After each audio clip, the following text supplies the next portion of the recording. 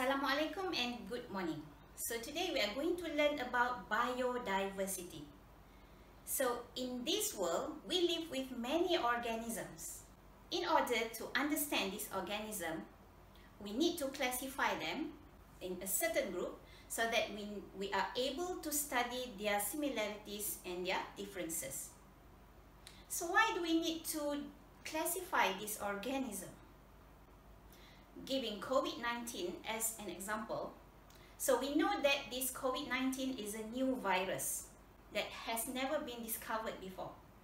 So once we found this new organism, we need to understand them in order to cure the patient. So how do we study this? So first we need to understand and classify this virus. So in which categories does it belong to? And therefore, we are able to at least understand their characteristic with the existing virus so that we can at least have an idea on how they act and how they invade our cells in order to cure the patients. So that's why we need to do classification process. So since there are many organisms, so we need a systematic study in order to classify them in several different groups, usually based on their similar characteristics and their differences. So the scientific of naming and classifying organism is known as taxonomy, which is suggested by Carolus Linnaeus. Carolus Linnaeus introduced Linnean system of classification. In this system, there are two important things that you need to understand. The first thing is the binomial nomenclature, the naming part. Each organism, we need to name them according to binomial nomenclature. And the second part is the classifications of this organism. So how do we categorize them? Okay, so number one, the binomial nomenclature. So each organism has two-part name. For example, human, Homo sapiens.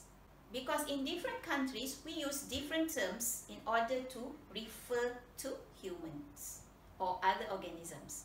So we need a standard version in order for scientists to know that all of them are referring to the same organisms. So each organism has two-part name. First name represents the genus and the second name represents its specific epithet. For example, Homo is the genus, sapiens is the specific epithet. The specific epithet alone does not represent the species name. The species name is represented by both. So if you notice that the first letter of the genus must be right in capital letters, and then the rest of the letters will be in small letters. So if you are writing, these two names must be underlined separately. Genus and specific epithet is underlined separately. But if you are typing it in a computer, so both names must be italicized in italic form. So that's the general rule of writing scientific names. Sometimes, when we cannot recognize the specific epithet, we can only write the genus part. For example, Homo in italic form and SP dot. But if you write, Homo must be underlined, whereas SP dot will not be underlined. And the second type is the classification, the hierarchical classification. According to the hierarchical classifications, so the domain is the highest taxon. So each taxonomic grouping is known as taxon. So basically there are 8 different taxa. Domain is as the highest. After that you get kingdom, and below that you have phylum, class, order, family, genus, and species, which is the smallest taxon. So you need to bear in mind that each formal taxon will start with capital letter. For example, kingdom Animalia. So the A must be right in capital letter. You cannot change this kingdom into kingdom animal. So it's not correct. Okay? There are two types of classification system. The three-domain system is the newest classification, and the second type is five-kingdom system. The three-domain system is suggested by Carl Woese. The three domains are separated based on the differences in their molecular data. To be specific, in their smaller subunit of RNA. So based on this molecular data, all organisms are divided into three domains, which is domain bacteria, domain archaea, and domain eukarya. So domain bacteria and domain archaea is prokaryotic organisms, whereas for domain eukarya, as a name, it represents the eukaryotic organisms. So all the domain bacteria is a prokaryotic organism which is unicellular, and usually they live in diverse environments. Whereas domain archaea, they are unicellular prokaryotics. Usually they live in very harsh environments. And for domain eukarya, all eukaryotic organisms is put under this domain. There is another way of classification which is known as five-kingdom system. So five-kingdom system is suggested by R.H. Whitaker, Robert Harding Whitaker. So according to this type of classification, first Whitaker used the criteria which is based on cell types or based on level of cell organization. So all organisms are divided into prokaryotics or eukaryotic organisms. If these organisms are prokaryotics, therefore they are put under kingdom Monera. But there are lots of eukaryotic organisms, so they will be divided based on the second characteristics, which is level of organizations of organisms.